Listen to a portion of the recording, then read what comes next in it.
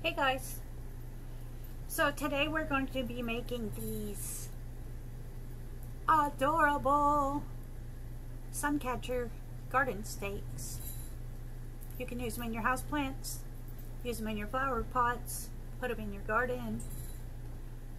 They catch the sunlight and they're beautiful.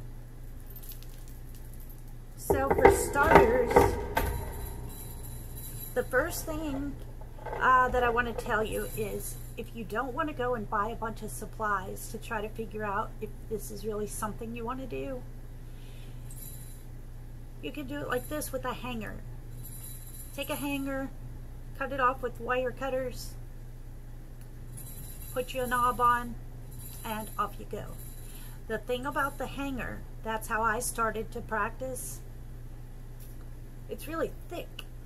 So you're only able to use the bigger beads,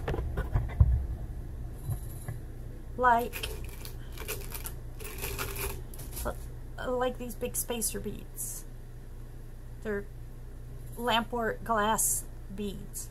Now you do want to use glass beads. I mean, you can use acrylic beads. I have these acrylic beads that I have put in. These right here are all from the dollar store. They're acrylic. These are some other beads that you could use as well, but they're not translucent, so they're not going to sparkle and shine. The thing is, it still works.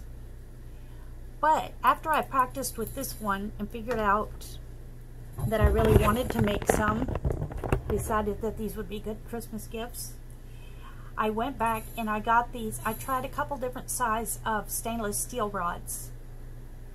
And the stainless steel, the thing is, I live on an island by the beach, so the salt air really messes up, it rusts everything.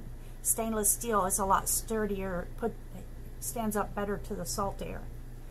So for me, I ended up getting the 1/16 inch, and they're 12 inches long. So you could put your beads, 7 or 8 inches, you know, leave enough for it to be stable in the ground. But the reason I chose this size is because they wiggle a little bit.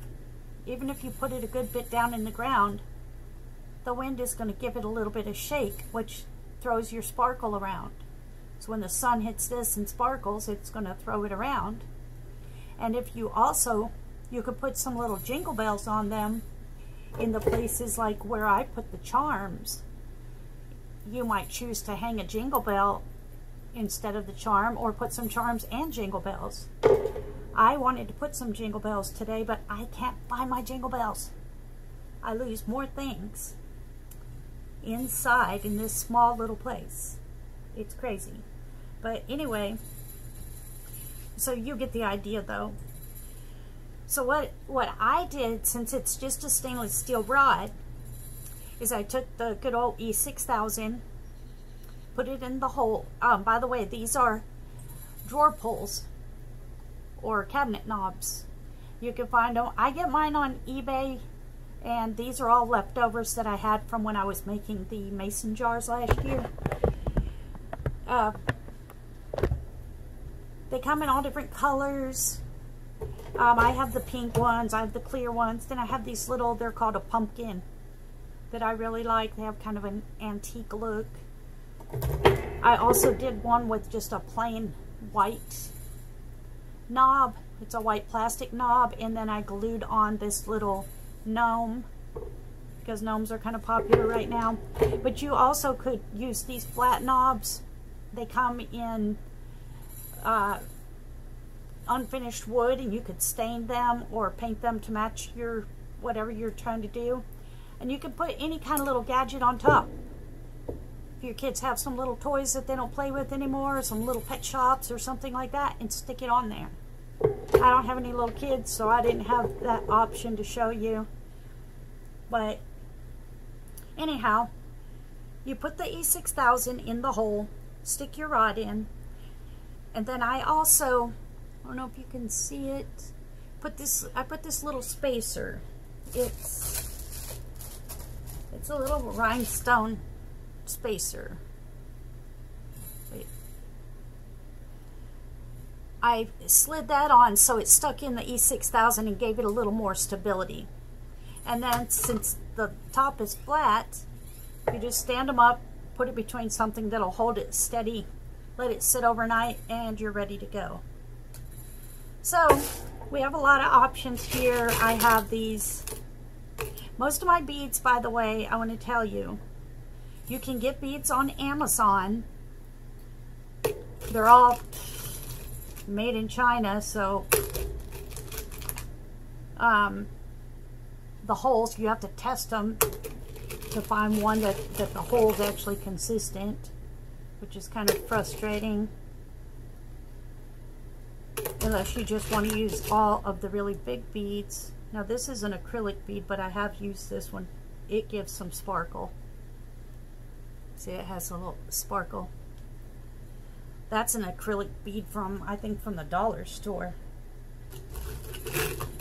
Wait, just go through. I don't have a rhyme or reason. I like color, so I just mix it up when I can find something that fits. But I do want to tell you something about that. I found a really good place for a good price. No, it's not a sponsor. I'm not getting paid for this, but I want to pass it on. It's a place called N Beads. The letter N and beads spelled out .com. And I'll tell you, it's going to take about 2 weeks to get your order. I have an order in right now that I'm waiting on. But the price is so good, it's worth the wait. I have an order right now for 900 beads. And it's going to be, with shipping, $15.30 or something ridiculous. So that's really cheap, and you can make a bunch of these. Everyone I know that gardens will be getting some of these for Christmas, so I have a lot to make. I'm also going to put some of them in my eBay shop, which is Boutique of Art on eBay, and I'm going to put them in my .com, which is myprettypartyshop.com. Now, you know what? I wonder if some of these little seed beads, these are not the tiny hole, really tiny hole seed bead. Let me see if one of these might fit. Ah, darn it. Nope.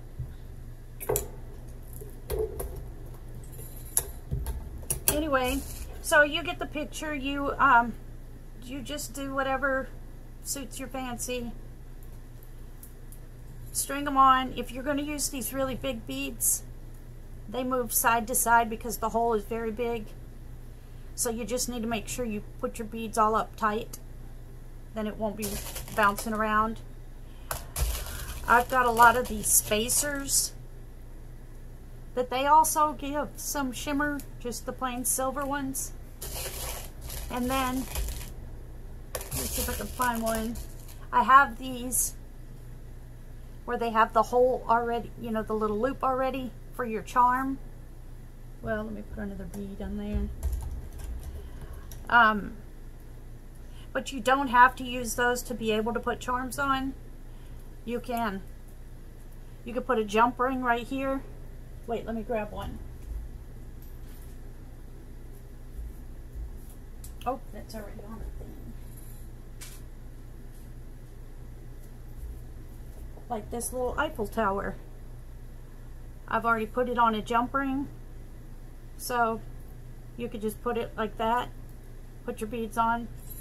It's going to hang nicely too. You don't have to use this kind of bead. Anyway, get it strung up. Oh, I might be here all day trying to find beads with holes that fit. That's frustrating. So, we'll just do this. Pretend I'm all the way through. I'm only going to put this much and I'm done. So for the final one, get you a bead that fits nice and tight, like one of these little spacers. Put you some E6000 on the wire. Slide your bead up to the E6000. Set it again overnight, or you know, for a couple hours. Let it harden up and it'll be good. It'll be ready to go. Now, you know, with the charms, you have all kinds of choices. Those you can get on end beads. I haven't looked at the prices of them there, but their stuff is really cheap. But you can also get them on Amazon. You can get them in mixed lots that just have all kinds. And again, I like the beach, so a lot of my things are beach themed. And I tried on these to make, you know, I got a frog and a turtle on that one. A couple fish. A fish and a sailboat. You know, I end up doing beach theme, whether people like it or not, just because I like it. But look how beautiful they come out. It's it's really, I wouldn't say it's cheap to do, but it's not really all that expensive. Once you buy the beads and you've got a ton, then you can whip out a bunch of these. And these stainless steel rods I got on Amazon, 10 for $7.99. So you got $8 into that, maybe 15 bucks into your beads, and then you could probably make 30. So, and once you find the beads with the holes that'll fit, you can whip them out. They don't take that long to do. And I think it's a nice Christmas gift, teacher gift, postman gift.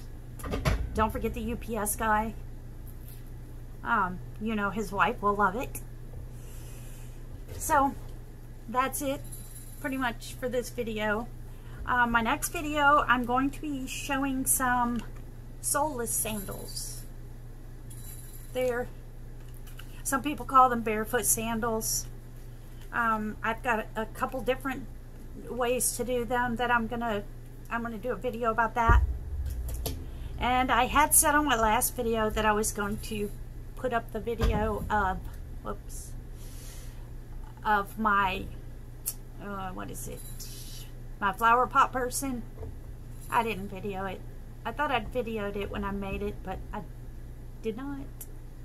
So I'm bad about that, I forget. So I'm trying to start remembering while I'm doing all these crafts to take videos so I can put them up on my channel. So if you subscribe and follow me, you'll get a notification. If you turn on the alerts, it'll notify you when I put up a video.